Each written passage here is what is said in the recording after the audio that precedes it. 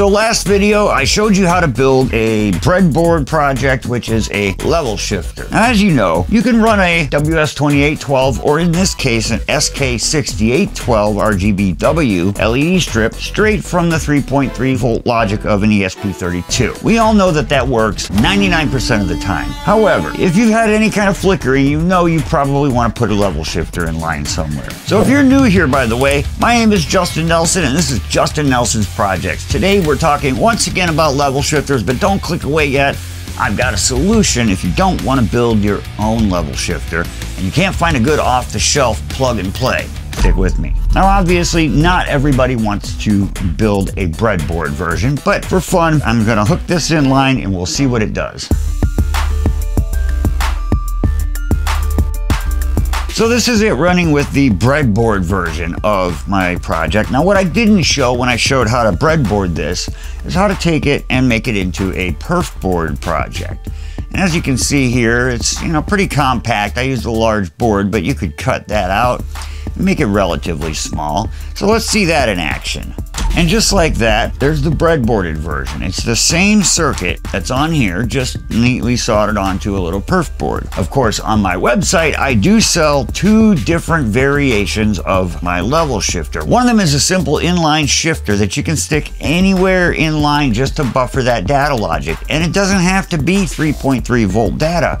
It can be a 5 volt data that you've just got a long wire run going to and you need to boost that data signal a little bit. And then there's the Hyperion-Specific version we'll get to in a moment, but both of these are available on my store, link up here. So let's disconnect the perf board version and connect this guy in line. Okay, so now this guy is in line. I looped it just to save a little space right here. This can be stuck in line with any WS2812 or SK6812 that has the standard pigtails, 3-pin JST-SM connector to be specific. If you're running Hyperion, what we can do is disconnect the power from the LED strip itself and run it through this. On your LED strip, you've got these 3 wires, and then you've got 2 power injection wires, but they all go to the exact same point. Power injection at the start of the strip kind of doesn't make sense. If you're going to do that, do it later on at the end of the strip or somewhere in the middle, wherever you start seeing the colors and brightness drop out. So let's go ahead and put the Hyperion version in line. Now, in this case, instead of powering the ESP or Raspberry Pi or what have you directly from the 5 volts, we're running it through its USB connection. And when I sell the Hyperion version, I give you the choice of a Type C or a Type Micro, depending on what kind of Raspberry Pi you are using. But in any case, this can also be used with an ESP. So now, as you can see, we're putting the power directly into the level shifter. Now it's supplying power to the ESP instead of directly via the pins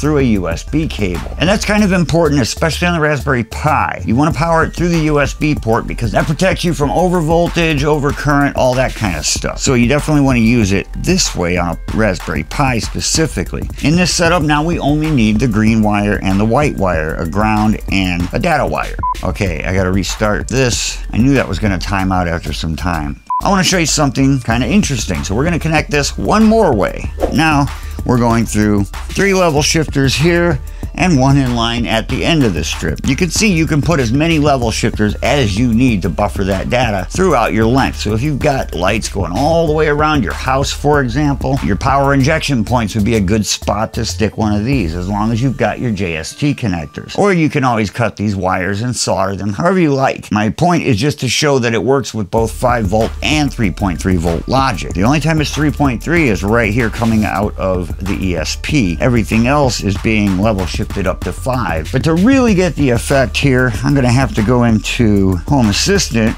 and let's just turn off these bright filming lights, and there is our little rainbow show. Let's light up the entire strip.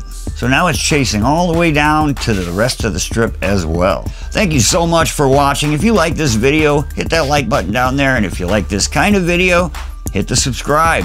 Leave me any comments, and I'll see you on the next one.